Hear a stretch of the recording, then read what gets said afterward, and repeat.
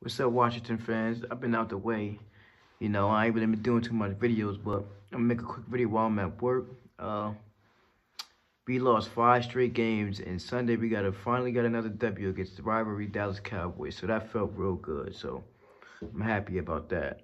And we're 2-5, sitting a game, a half a game out of first place. I'm not about to get my hopes up at all. I feel like the Eagles control their own destiny, but it's a great win. Let's build off this. We got the Giants after the bye, so let's get to it. But let's get in while we made this video.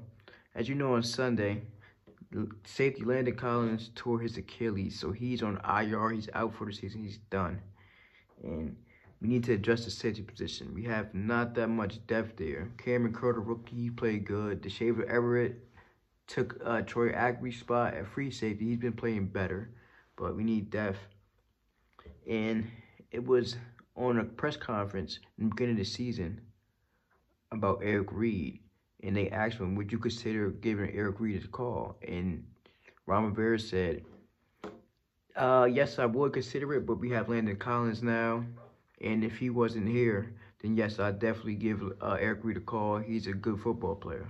And, well, that was true. Today, the Washington football team tried to offer Eric Reid a contract to the practice squad, and he declined it. Now, I don't know why he declined it. The story hasn't been out yet. I'm pretty sure it'll be out in a couple hours or the next day, but Eric Reid declined the contract to play with the Washington football team and reunite with head coach Ron Rivera.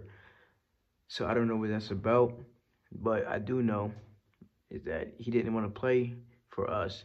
And that was a big risk on Ron's part with his, he comes with a lot.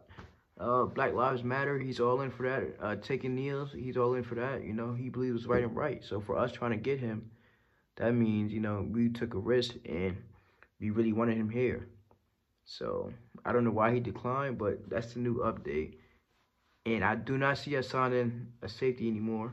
I feel like that was the guy that we wanted, that I guess Ron was comfortable with, and he declined. So Jeremy Reyes from the practice squad has been activated to the 53-man roster, so we can see what he could do. He's going to be getting a lot of playing time. So when he made that move, moving him up to the active roster, I don't feel like we're going to go out there as safety no more. Oh, and before I leave, the trade deadline is November 2nd or 3rd, I believe. And I seen reports that the Washington football team is interested in wide receiver Marvin Jones from the Detroit Lions.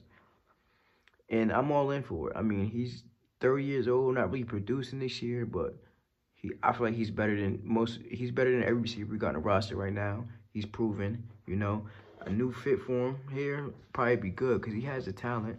He just hasn't been producing this year. But I wouldn't give up more than a 5th-round pick for him. Or we could give him Haskins for him. That'll work. I'm with that. But let me know what y'all think. All right, man, I'm out.